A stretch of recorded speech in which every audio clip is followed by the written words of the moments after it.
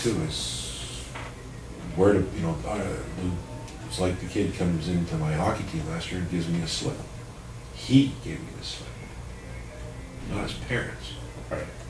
You know, which I, you know, I did call his mother, and oh yes, no, we know. That's the way it's always been done. But yeah, so, but I think times have changed, and if we can bring, for our league, you know, the Concussion Safety Program, along with everything else, because we never had it last year. We never had it before. And you got the two-man system, which should so clean up a few things. Yeah, and you know, I think the game will be a lot quicker. I think it'll be better and safer. I hope there's no injuries. But you know, hockey, it's a body contact sport. And it's rough and tough, and toughest sport in the world, really. And it's got to be tough as a coach, especially when you're dealing with kids that are, you know, the size of high school athletes. You know, they're used to 16, 17, 18-year-old boys. I mean, they're pretty big, and they're playing at a pretty high level. They're basically junior A. Yeah, well, yeah, triple A midget. Triple A midget, that's right, junior hockey players. So when you're playing at that level, knowing what coaches now know about head injuries and the headshot rules and all this stuff coming in,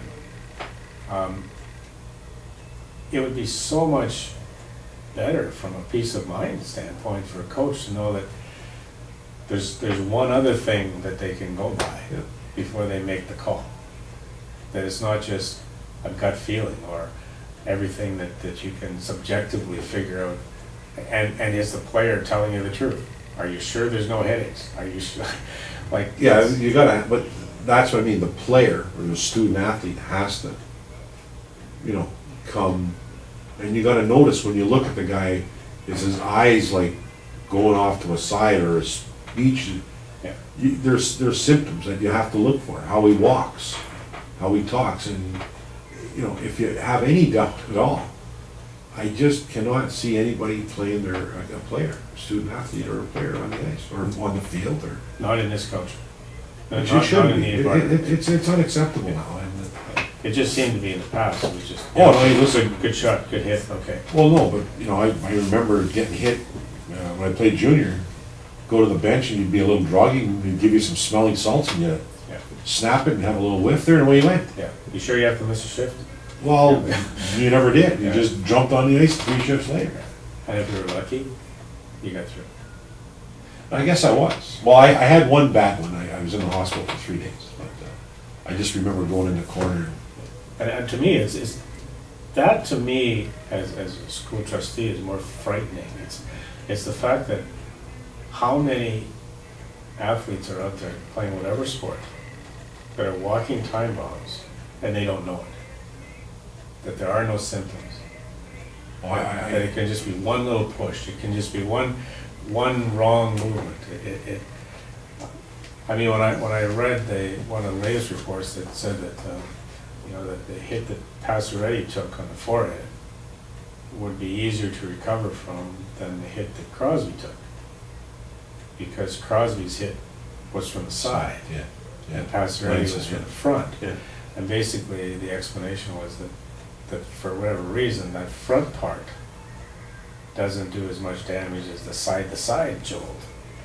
It's like, wow, if you've got a vulnerable part of your brain from one hit, it could be just an absolute accident. It could be bumping your head on the door coming out of the dressing room.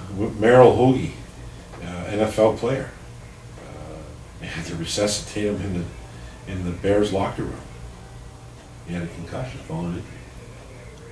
Like, you know, I'm just reading some of the stuff now that, you know, I'm not trying to over dramatize it, but you know, it's all there. It's there, and it's been there. And it's just like and you know, speaking of the NFL, I don't know if you followed after the NFL and the owners settled their strike, the NFL retired players sued the NFL and Rydell for I don't know how many millions, tens of millions of dollars, because they failed to tell them and protect them about what they knew about concussions when they played football.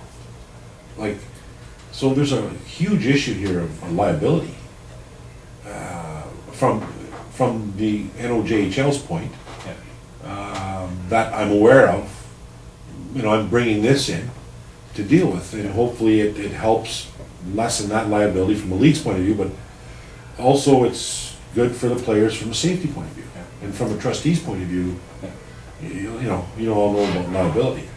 Yeah. 3 weeks ago, I didn't even know what impact meant.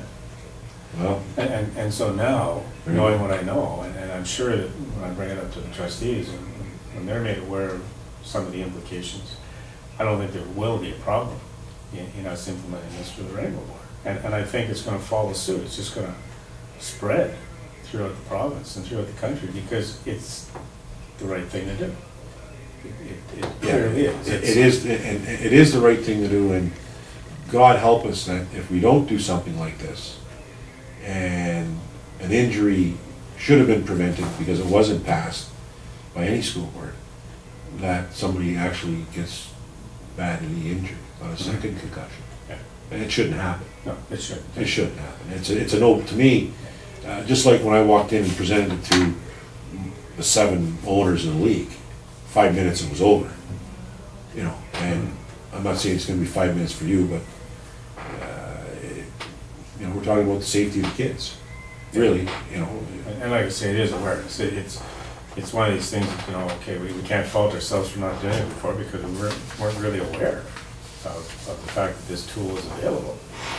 But now that we see how easy it has been developed, how simple an assessment this is, and it does, when I say simple, I've looked at the test. I haven't taken it, I'm gonna take it, but I've looked at the description, and it's challenging.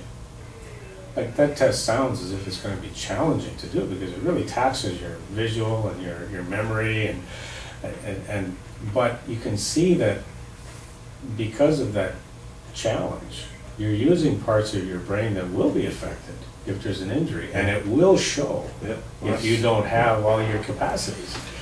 And that to me is huge. It's Where was that? That was was that at the Vienna conference? there's a conference. There was a in conference. Vienna, there's one in Oh, I know. Switzerland. We gotta get on these. There's- We gotta get on the conference tour. Yeah, it just seems like, it's almost as if Yeah. these scientists and these physicians who have been saying this for years are almost saying, well, thank goodness you're starting to listen. Well, that's the big thing at the concussion summit they had in London not too long ago. Was it 2 years ago? Jeff Bukabu may remember. Education. Educate. You listen to Eric Lindros talk about it. You listen to the guys who played the game that we all watched on TV. Football players. It's all there. It's not. If we do nothing, we're denying. I don't know. It's to me, it's pretty simple. Yeah, and when you talk to these star athletes, what they're saying is, it's not that they had to end their career. Their mood has changed. Their anxiety levels changed. The way they view things now has all been altered because of these. That's right. These series of concussions they had, and it's all points back to the multiple concussions and the accumulated damage that is done, and so. And the thing is too, the other thing I think we're missing is these athletes, professional athletes, get insurance if their career is over, and that's one thing, for them to have money and be financially looked after. But what about the kid that's playing high school football or playing hockey in the NOJHL that may not ever have that chance to make millions of dollars? Where's he going to be? Yeah. And that falls on the responsibility of us, and so. And when we're looking at numbers, I mean, that's the other thing. A lot of people might think, well, there can't be that many concussions, but I think stats are saying that anywhere from 10 to 25% of the hockey players on a high level team. At the elite level, on average, you might have 2. Which, if you've got 15 players, 20 So say 20, it's suppose say 10%. 20 players, like, guys, in our league, guys will dress 20 players, so 10%. 10 to 25% they're saying in any given year. And then if you have an abnormal year, according to Dr. Mike, you might be at 4 or 5. Yeah. So, you know, you think about that for a second. 4 or 5 players with a concussion in 1 year on a junior team, Yeah. that will have an effect, because what do you do? Like, they're not, I'm sure if the 4 or 5 guys are hurt, they're gonna be out for a while, you would think, possibly. Yeah, no, it's you know, like the stats, like here's one here. It only takes 1 concussion to increase the chance of a second concussion by 3 to 5 times. Yeah. And they say the second will be worse Yeah. than the first, and then just keeps on the dominoes, right? And I guess that's where my fear is, that we know that if we say 10% of the players on the team are gonna get a concussion, that means on a high school team, okay, there could be 2 people that get a concussion. We had 2 That last, we know of, we had 2 last year on our team, that we know of. that I know of, yeah. It's, I know. it's the ones who come up symptom-free, you know, after the intermission. And it's like, okay, I really didn't get hit that hard, I'm fine. Those are the ones that have no symptoms. Without the test, they don't seem to have a concussion. And yet, how do you know, at least now with the test, you're gonna be able to say, we wouldn't have diagnosed you with a concussion before, we are now. Yeah. And so I think those numbers are gonna come up significantly. Well, that's because I don't think we've ever kept them before. No. Like, you know, so, like this year, we're gonna keep the numbers, obviously. I know Ontario Junior League's gonna do it, so it's just like keeping stats on fights Yeah. and hooking penalties. We keep all the stats. And this will be another stat. Hopefully, the numbers are low. And if they're not, you know, we'll address it and Yeah. deal with it, you know. Yeah. And if they are, if they seem to be lower than before, then you have to give some credit to the education. People That is so important. Like every team in our league is going to get a videotape about concussions. So every player that watches that video, and they'll be mandated to watch the video, they'll have to sign it. The coach and general manager is going to have to sign You it. gotta send them that one with test up and on it.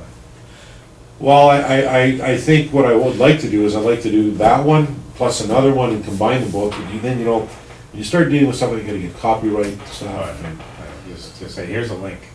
yeah. Have a look at it. Well, you know what? Most teams they'll watch it probably on the bus, Yeah. or you know when they have video sessions. But no, so there's a component, and I'm even thinking, and I don't know because I became commissioner in August. I would have liked to have gone to, and I still might. I have the time to go to every team, visit every team, and have a little meeting with every team one-on-one. As a team and myself and the coaches and that. Just, you know, a half an hour, just a overview of, you know, the concussion stuff and the hitting from behind and stuff. Just to give them more information because, you know, the typical attitude of an 18, 19-year-old or a 17-year-old is, it's never gonna happen to me. Yeah. Well, Be nice to have a commissioner's summit with each team. I like that. Let's cover it all. Yeah, basically, yeah, be the nice guy and then see what happens. Yeah, lay it all out. But I'm gonna try, our league starts next Wednesday. The 7th is our first league game in Sudbury. Okay. Home opener for Sudbury? Sudbury Cup, yeah. And then, Where they playing, do you know?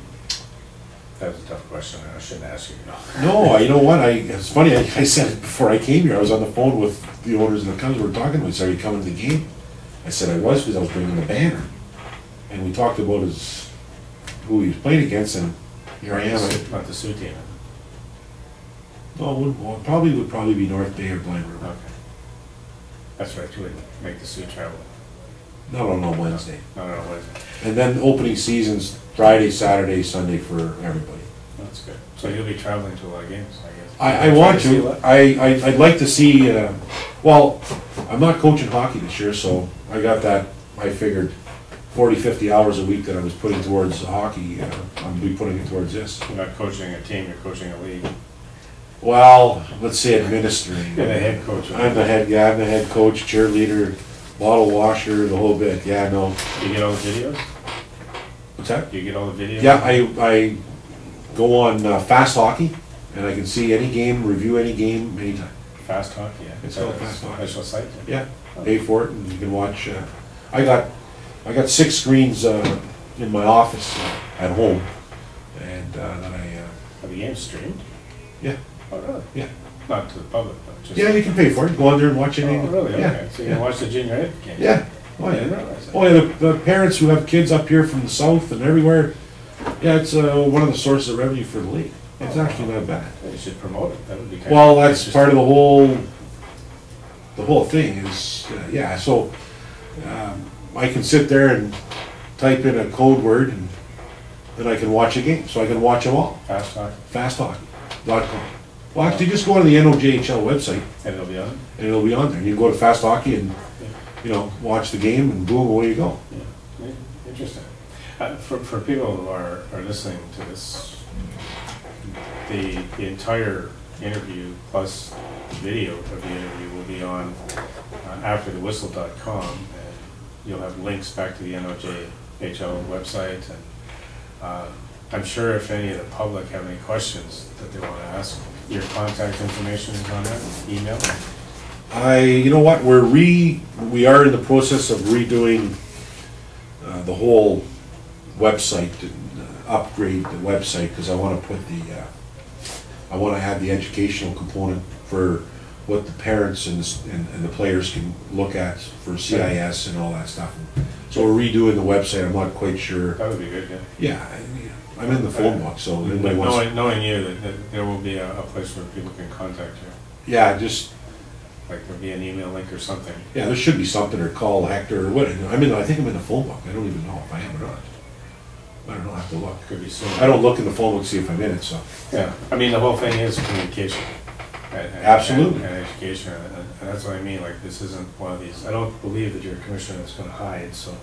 No, I'm not going to hide. I'm not afraid of anything really, but I'll take what comes and deal with it as it happens. Is there anything that we've missed? It's been almost an hour and a half. Have we missed anything on the NOJHL that? Well, no, we're 17 league. We're looking to expand. You know, not probably up to 10 would be an ideal number. 12 would be the ideal number, but. Is it affordable entertainment for a family? Yeah, I think so. Yeah, it's some teams is $6-7 okay. for an adult. Seniors get a little bit of a discount. And it's like watching a OHL team play. Actually, at a lower level. Yeah, and it's I'm looking forward to going to some of the arenas like the old Puller. It's a 70-year-old building in Sioux, Michigan, and there's a lot of history there, and they get 1,700 fans a game. So it's entertaining. I'll hopefully be able to. It will still be entertaining. With the play, it'll probably be better this year because of the referees' 4-minute system and everything. So it should be good hockey. Mm-hmm. Oh, Rob Mazzuca, Commissioner of the Northern Ontario Junior Hockey League. Thanks for spending a significant amount of time this afternoon talking about. Thank you, Bob. I enjoyed it very much. And we'll. I'm sure during the course of the season we'll have you back in. Definitely want to come back a couple of times to talk about your feedback on the Concussion Safety Program and how it's being accepted, and hopefully we'll be able to compare notes between the high school. I hope so. Program. I truly hope so. Good luck with that. And yeah.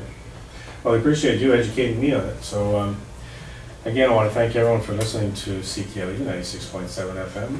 This is the Learning Clinic. I'm your host, Robert Kirwan, and you've been listening to a special After the Whistle session of the Learning Clinic. I ask you to